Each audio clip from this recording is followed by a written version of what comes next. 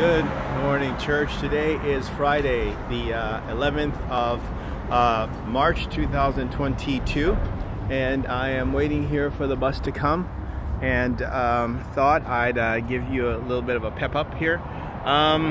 Just to remind you that the war between Russia and Ukraine is a sin, according to Exodus 20 verse 13, because God says thou shalt not kill, and these people are insistent on killing one another.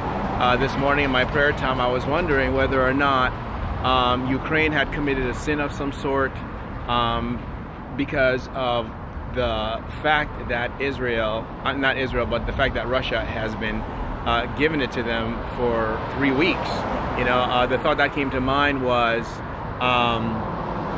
it's like the Jews, you know, they were taken into captivity for 70 years after 430 years of slavery because they had committed idolatry.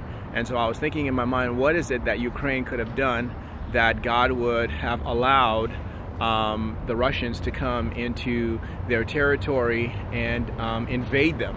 Obviously something, you know, when a man